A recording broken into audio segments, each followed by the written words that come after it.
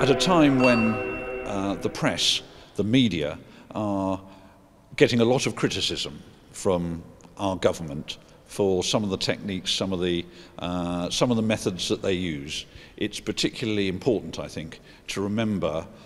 what journalism does when it's at its best, as represented by the likes of Marie and Remi. In November 2010, at a service called Truth at All Costs, Marie spoke movingly of the sacrifice made by journalists who risk everything to bring us the truth of suffering and conflict around the world.